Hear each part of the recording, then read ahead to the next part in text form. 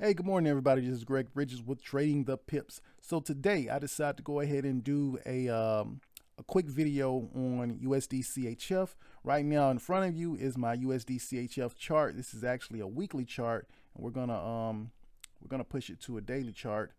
So this is what you see in front of you. I'm actually moving everything up a bit, and so what you see is pretty much from July or June to right now, right to today's date, right? So what we're gonna do, actually, I'm gonna click it back on the weekly chart because I want a bigger view of what's going on. So we'll go down, we'll bring it down just a little bit, right? All right, cool. So now we have a view of 2019. Actually, I own it to 2018. So basically what I'm going to do for you guys today is I'm going to set up my support and resistance like basically a naked eye support and resistance, so you can actually see where the highs are, the lows are for a particular zone, and especially for a long term with your support and resistance. And I'm going to go into trading view to actually show you where you can get ideas from other authors, where they believe the market may go. And we're going to go and take a look at the forex.com website once again and show you guys where you can actually look at where their support and resistance areas at. So if I was going by my own naked eye, I would use these tools right here, and I would go down, and I want to say we'll just use the horizontal line, and it's going to go straight across, and then it's already set to a red, right? So my red would be my resistance line. So I'll go ahead and put one right there, and then I'll put one, sometimes it's hard for it to, we'll put one right there, and I'm going to move them around a little bit, right? And we're going to put one right here, and so I'm then going to click back on this particular tool, and I'm going to adjust. So I'll adjust this one right there. I'll adjust this one to right here. I will actually bring this one up to around here. And I know most people will say, man, that's kind of tight, but I'm going to bring, I'll bring it right there. And then I'm going to bring one right here, right? So I'm going to click back on here, and I'm going to, I can do like that, click back up here, and then we'll bring it down. Now these are the areas that I believe that the market could go in, and we actually can, we'll adjust this one just because, and we'll bring it down to right there, right? We'll give it a little bit of space. So, and I'll actually, we'll bring it, goodness, it's not taking me. we'll give it this area right here. We'll just say that. So this is a naked eye resistance. These are naked eye resistance lines. So basically I went in, I put 4 areas that I believe that the market could hit and then go back down on. So as right now, I believe that the market could go as high as 93,016, hit that area, and possibly go back down. Now, is there a possibility that this thing could go through 93,016 and head up to 97,243? Yes. And if it does do that and go up to 97,243, I believe it can hit that area and then go down. But as you see, we have a couple of wicks where that means it actually could possibly pass through and then withdraw and, reverse and go back down. So, and then past that, we have 1.0012134, and then past that we have 102,357, right? So these are lines that were made in 2019, which is almost a year ago, in terms of how far back it is. And you can look right here in October, will be right around in that range as well. So that is a year back. Those are resistance areas. Now we can look at our support areas, and our support areas are sometimes right where our resistance area is at. So if we look right here at this red line, that's actually a support area. So it can actually stand up around that area, and it can be trapped right between that. So if we wanted to, we can turn that into a support. So once a person is actually really looking at what's going on, we'll start down here and we'll say, all right, we're gonna click right here. We're gonna turn this into green, and then we'll do one, you know, and then we may decide that this is a support and a resistance line. So we did another one right here, and we'll just leave it for those two right now. So we'll bring this up and we'll say, all right, we believe this is a support area. So right around 90291, we believe that it may hit that area, and then it could go back up, possibly, you know. And right around here where we see our resistance line, we'll bring it back down. We put a support. Let's say we put it right around. So we put it right around here, right? Because we have, yeah, we'll put it right around there. So you see where it touched right here and then jumped back up, and then it broke through, and it actually formed some type of support right there, and it went back up, right? So we really could say, hey, we have some support lines in different areas.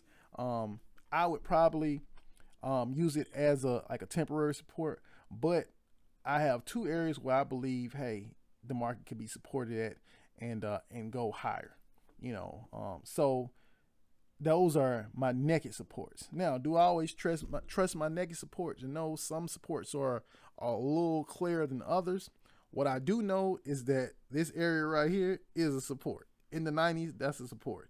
I know that for sure, right? So I can scroll through and I can say, man, you know, can I find any other supports? Yes. This area turned into a support at some point. It turned into a support. So if we wanted to, we can put 9.3 or a little bit less than 9.3 as a support. It's up to us, right? Or what we can do is we can go over here to forex.com and we can scroll down and we can look at what they have. And then we can say, all right, cool. They have 3 supports and 3 resistance. And we can decide to use their resistance and say, hey, resistance 3 is at 91371. And we can go back over here and we can say, all right, and this is in their daily chart, so we would have to switch ours from weekly daily, and then we would do the same thing. And then we can always double click. We see that, and then once again, click on Forex. R3 is 91371, and we'll just type it in. 91371. Obviously, we need to turn that into a 0.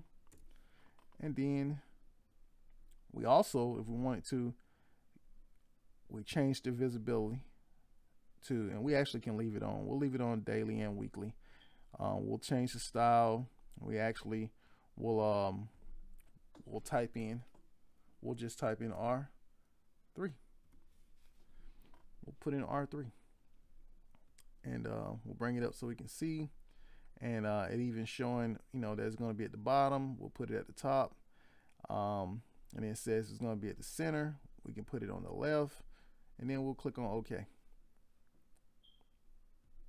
So right here, you see it says R3, and that's where they say one of their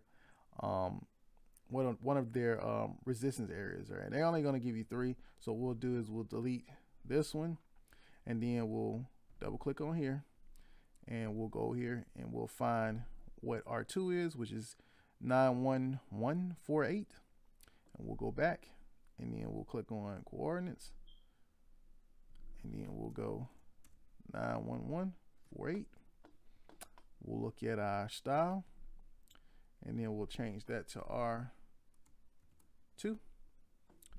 We'll do the same exact thing, top and left, and then we'll click on OK. And then as you see, it can be a little tight, but this is our daily chart, and we'll actually change it in a minute. And then we'll do the same thing on this, coordinates, and then we'll say 90,791, and then we'll do the same thing, 90,791. Look at that style. We'll go R1, and then we'll do the exact same top, left. I tend to like doing Forex.com. I really like using their support and resistance areas. I really enjoy it because it takes a lot of the work out of me picking areas. You know, I may end up coming up with trying to move this thing. Goodness gracious. Actually, is it locked? It's not locked. So coming up with an issue moving the line. All right, we'll just double tap. So click on coordinates. Once again, go back here and we'll say this is support 1 is going to be a 90,211. We'll type in 90,211, and once again with the style, and this time we'll actually change this to we have bottom, and we'll say bottom right, and we'll change that to S1, and then okay. You know, so we obviously can open it up a little bit more so you guys can really see what's going on. We'll click right here, do the same thing. We'll do right or bottom right, change it to S2, and then we'll click on our coordinates, do the same exact thing, 89,988. So we'll type that in, 89,988, and then we'll click on OK. So that's where you see our support 2 is at, and then we'll go over here and we'll do the same thing and make sure we get our little crosshairs back. Double click. Coordinates would be 89,631. So we'll go ahead and type that in, 89,631. Where actually was close. Click on our style again, change it to S3, and a lot of our stuff is already set for us because we kind of click right after the other one. And then we have 3 supports, we have 3 resistance. These are the support and resistance that we got from Forex.com. So now you have areas where you actually can possibly buy it or sell it. So if you want to, you can say, all right, I can buy right here, 90,0211, which is right there. It may cut through.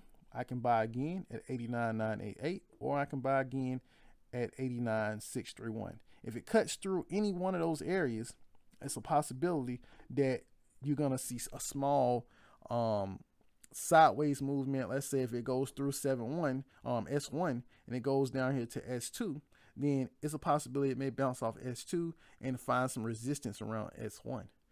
That's how it works. No difference if if you had went up to 91 or 90,791 and you hit this area, you may see it go back down to in between this area and this area.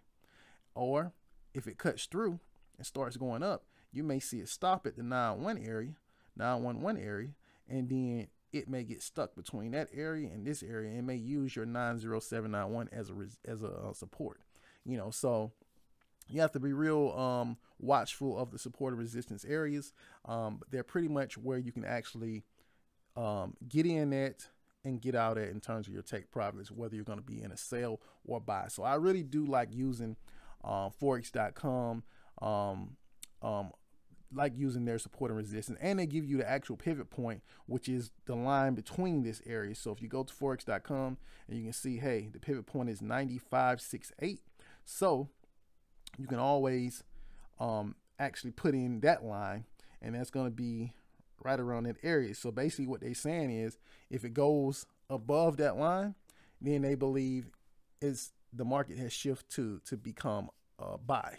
You know, if it goes below, the market is shifted to be a sell area. So that's up to you to do your research on, learn a little bit about.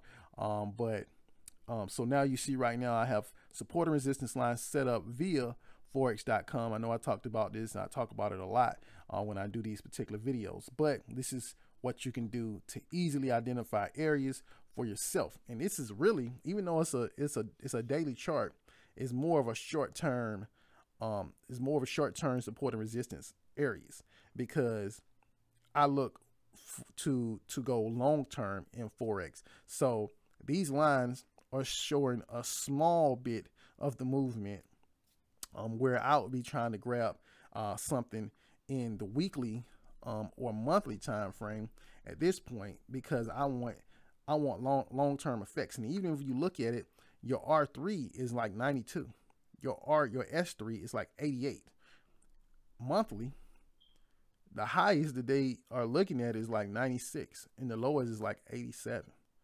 So, you know, you have to kind of figure out, okay, how far do I think this thing may go? So you need to start setting alerts for, okay, it's going to drop down to 90 something. Okay, I believe it may drop down to 89 or 88. You know, it's up to you to figure that thing out long term. That's like a long term look. So right now they're already saying, hey man, at the present prices, we don't think it's going to go higher than 9.6. If it goes higher than 9.6, then hey, we're in a different, you know, they're going to change their values and stuff. Anyway, you can always click on Trading View. I talked to you guys about that. I'm already locked in USD CHF on Forex.com via Trading View, and it's already on the technical analysis portion of it. 1-day chart, it shows you that it's in a sell mode, 17 sales, 7 neutrals, 3 buys. The moving averages show you a strong sell, and the oscillators show you a sell, right? So 3 sales, 6 neutrals, 2 buys, and you actually can go down and they show you the different moving averages in the areas that they want you to sell at, values, so on and so forth. And the same thing with the oscillators, the different types of oscillators. As you continue to scroll down, you see the pivot points that they have set up via classics, Fibonacci, and so on and so forth, right? So they have their support and resistance, they have their pivot point, and they have their, well, they have their support and resistance, you know. So it's up to you to use them. But they also have another thing that you can do, which is use ideas. And ideas is basically the ideas of your peers on the site and where they think this stock, or in this case Forex, will go, whether it's going to go up, it's going to go down, go sideways. So you can use those guys. So you see right here, somebody has an idea about the 4-hour chart. They believe it's going to go long for the 4-hour chart. So you can click on that and actually see what he or she is talking about. In this case, they tell you about the potential demand zone. This is what they're saying, and basically, we're not blowing it up so far. They'll tell you, hey man, get in right here, and we believe that it's going to go up to this point, right? And you also you have your top authors, so you can actually go through, click on these, boom, follow this person or wherever you want to follow, and see what their ideas are. You obviously can just click on it, and this is this person's thing. Their reputation is 14,688. They have 580 ideas, 15,000 likes, right? 15,005 likes, and they got 5,444 followers. So 76 of that person's stuff is in Forex, another 11% is in cryptocurrency, and 14% in other. So that person really doesn't dilly-dally in the stock market. They have talked 15% of the time about Euro USD, 12% about GBP, which is the British pound. They talked about gold, and they talked about USD JPY. So even though they're one of the top people on USD CHF, they're showing you right here what that person has talked about as well. And you can just scroll down and see, right? So they talk about the different triangles, the head and shoulders patterns, quite a bit of stuff. And they talk about actually talking about the NASDAQ. Wow. Talk about gold, you know, in NZD, USD, so on and so forth, right? So it's up to you to find ideas that this person is putting out there, and follow it. You can also go back and once again, you can scroll down and you see we have somebody else that's on a 4-hour chart. You continue to go down, you'll find somebody on a 1 hour chart. That's he or she's idea, or his or her idea. You got somebody else that talks about next week will be bullish. And it even shows you how long ago that person put that out. That was 11 hours ago. This person believes that, hey, the market is going to hit an area where you could possibly buy, and we believe that it's going to go through. It's different resistance areas, and it's going to go up. They believe the market is going to go bullish, right? So it's going to go up in value. So you have tons of resources out there to use. I like using Forex.com. That's just what I like to deal with. It is a U.S. broker. I like dealing with them. It's up to you to pick whatever broker you want, but make sure you do your research. Don't just listen to these guys that put the ideas out there, and do your own research and learn a little bit about the different stocks. I personally believe, yes, long term this thing is going to go bullish. Right now, we know the U.S. economy has some issues. We know that we're going through a presidential election, and we know that for a while now, the U.S. dollar has went down in value versus some of these other countries. So versus the euro, versus the Australian dollar, and in many other currencies, our value has went down in. And so we know that at some point, our value of the dollar is going to go back up, which means that that country's value versus our USD is going to go down, which means money can be made. Anyway, you guys have a great day. Hopefully you learned some things from me today in reference to Forex and USD and where I think it may be going, and also looking at whether or not you guys even want to get into the USD CHF area, and making sure that you're putting those support and resistance on there, whether it be a naked support and resistance line or a little bit more detail with Forex.com, or even going into your support and resistance lines on TradingView, because they have them as well. So it's all up to you. Make sure you do your research. This has been Greg Bridges on Trading the Pips and on Forex. All right, have a good day. Bye.